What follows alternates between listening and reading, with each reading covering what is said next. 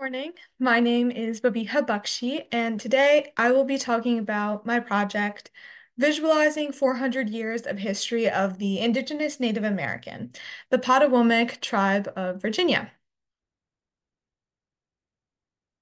This visual presentation explores the deep history of the Indigenous Native American tribe, the Patawomeck, which is based in Stafford County, Virginia, along the Potomac River. This study is a close examination of the histories and artifacts of the Patawomeck starting in the 1600s, revealing how the people were displaced from their native land because of the effects of colonialism and English encroachment on their traditional customs. Here are some present-day challenges that the tribe is currently facing. Very recently, the American Museum of Natural History announced that they will be closing two exhibits featuring American Indian objects and history. This closure comes at a time where the Patawomeck tribe, among countless others, are fighting to gain federal recognition. While the tribe has occupied their land for over 600 years, they still do not have federal recognition, which would grant them access to healthcare, housing, education, and funding. In addition to proving their cultural existence, there are racial barriers against the tribe, such as the Racial Integrity Act, which disregards the term Indian as a racial identifier and identifies American Indians with other terms that undermine their existence. Given these circumstances and the fact that educational Native American exhibits are closing, it is imperative that the tribe has ways of preserving its history to the fullest and can educate others on their culture. These pictures here depict an Indigenous woman cooking food, two members of the tribe fishing, and then these are remnants of a Patawomeck bow.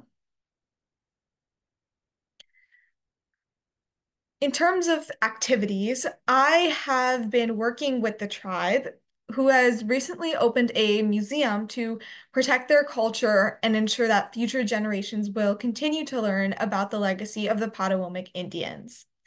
I'm volunteering with the museum and the tribe to develop digital storyboards related to tribal history and artifacts for museum tours aimed towards elementary school children. The tribe also previously did not have an oral history or a library cataloged, and I worked to create these resources that they needed to prove their historical existence, which is a process that is heavily involved with gaining the federal recognition that the tribe is seeking. This is an example of a digital story which depicts a chief that is issued a silver medal, which is one of the most prized possessions of the tribe today. The story began with the increasing density of English settlements on Patawomeck land, which actually led to many conflicts between the English and the Patawomecks as time went on. Although the Patawomecks tried to make numerous efforts to live alongside the British, their ultimate goal was to either remove or assimilate all of the local American Indians so that all the available land could be taken up.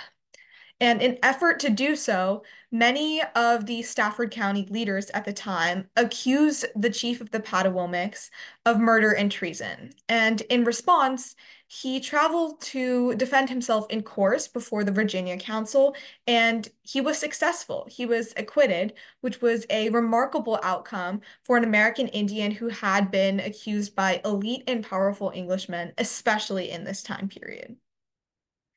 As a result, he was issued a badge, which happened during an act that was passed granting American Indians the right to use their land and to fish for food and use their land for cultural purposes.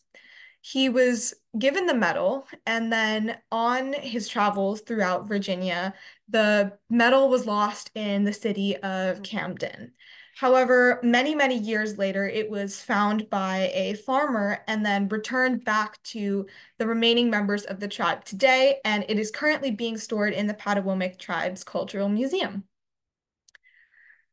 Thank you for listening to my presentation. I look forward to answering any of your questions.